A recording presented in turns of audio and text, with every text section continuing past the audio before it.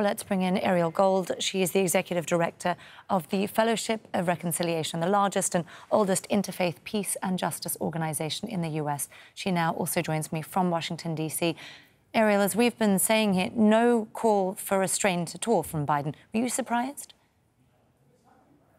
I think this was possibly the most pro-Israel speech that any president has ever given.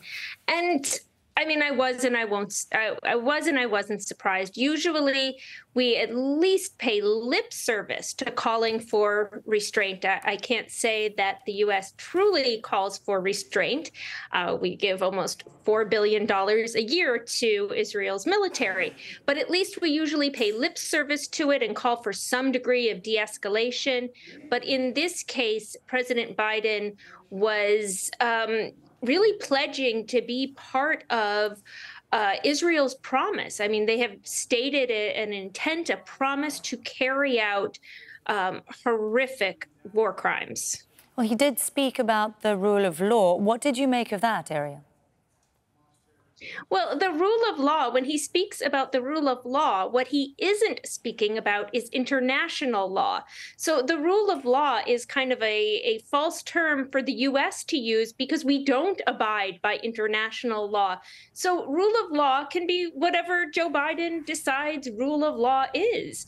Rule of law are the war crimes and the violations of international law that the U.S. committed in Afghanistan. Now, international law, which says that you cannot deny a people, so you cannot deny food, water, fuel, and electricity to civilians, like is being done. That's international law. And the Biden administration is yet to say that Israel's actions to enact this, to tighten the siege so that such necessities as electricity and food and water are not allowed in, is unacceptable. I mean, it's inhumane and it's immoral and it's a violation of international law. Even the EU has come out against it, saying this is a violation of international law. Well, we do know when we talk about international law that Americans are also among those being held captive by Hamas at the moment.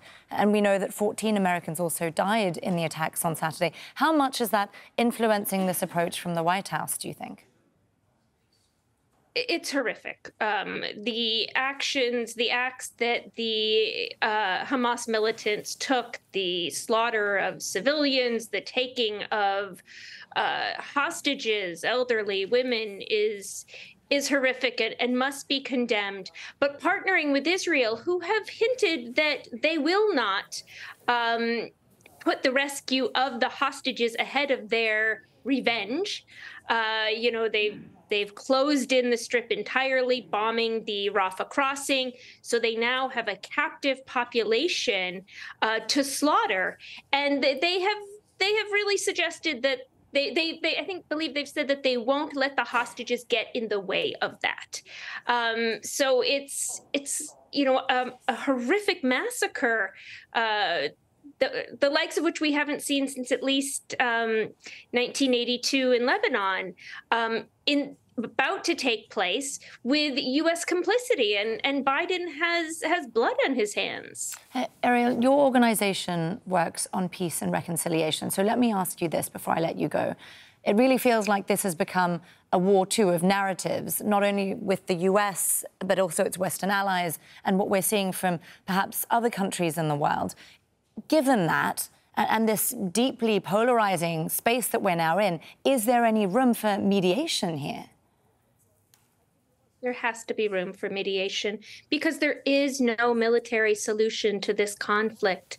The only solution to this conflict, in the words of Isaiah, are to beat their swords into plowshares and their spears into pruning hooks, to reverse the course that we're on, one of apartheid and separation, one of dehumanizing an entire people, one of bombing mosques and churches and schools and homes, and instead to build a society based on our shared values, our true shared values of equality and human rights and justice. Ariel Gold there, the Executive Director of the Fellowship of Reconciliation, speaking to us from Washington, D.C. Thank you so much for joining us, Ariel, and for sharing your thoughts. Thank you.